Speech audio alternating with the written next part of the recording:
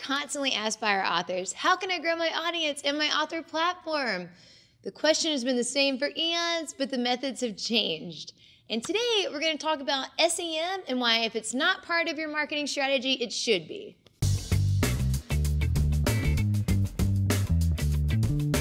I want to start off with a little disclaimer that this topic may be a little advanced for some of you, so if you're not in a position where you're ready to take advantage of this information, join us back later and we'll be here for you.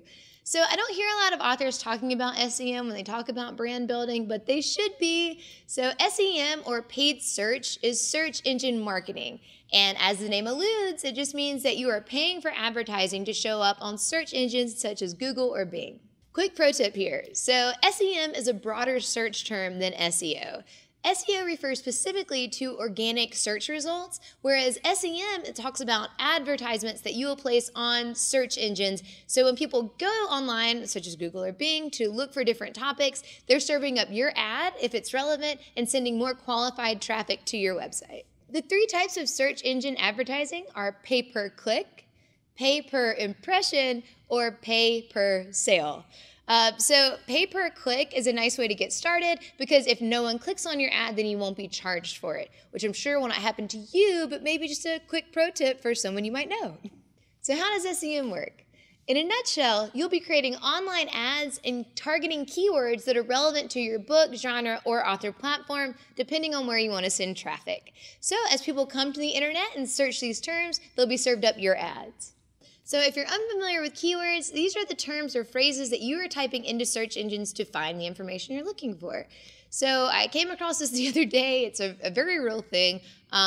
Here's the example we'll use, clothes for lizards. That's, again, a very real thing. So say I need a new outfit for my lizard. Maybe I'm going to go to Google and search for hats for lizards or Komodo kimonos or lizard clothing. So if you are the stable genius who came up with this website for lizard clothing, then you would want to bid on terms like custom clothes for lizards or clothing for pet lizards or amphibian outfits, etc. All right, so there are four main types of SEM keywords. So first up is broad match keywords. So these are variants of the key phrases or words you're targeting. So you want to think here of singular or plural forms, synonyms of your target keywords, similar phrases that may be associated with that, or even misspellings of the word you're targeting. So going back to our super stellar example of lizard clothing, maybe you'd want to bid on lizard with an S to kind of broaden your reach there.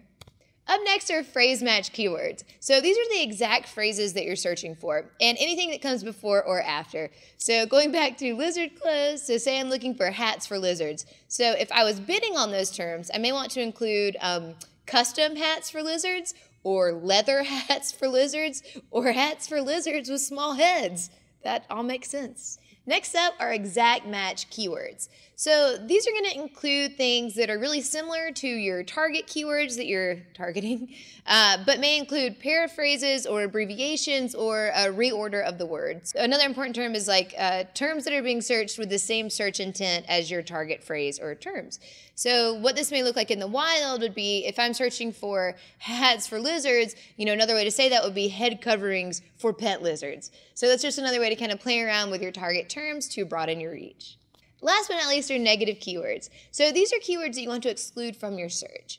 So going back to our lizard clothing example, so if you're bidding on clothes for lizards, you may want to exclude clothes made out of lizards or lizard clothes patterns because you're trying to sell the clothes and not a pattern for people to make their own clothes for lizards because that would be ridiculous. If you're not sure where to start with keywords, there are a ton of free tools online that allow you to put in the terms that you're looking into or that you're interested in targeting that will give you other phrases or keywords that people are looking up to find books that match that description. Some of these free tools include WordStream, Answer the Public, Google AdWords, Keyword In, and Solve.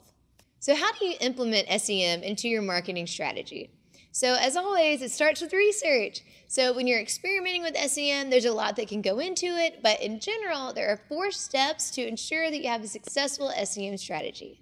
Step 1, create your campaign. So choose your platform or platforms, and then in this step, you're going to want to create your high-level objectives and goals for the campaign.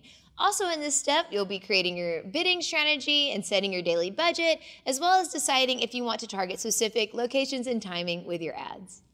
Step 2, pick your keywords. So we've talked about what keywords are. So this is the time where, based on your research, you will select the keywords you want to use in your campaign. Step 3 is create your ads. So now that you know your goals, objectives, and keywords, you can begin to build the ads that will display on your chosen search engine. Last but not least, monitor and update as needed. So I know this has been a lot of information, but unfortunately, once you get everything set up, you can't, or at least shouldn't, set it and forget it.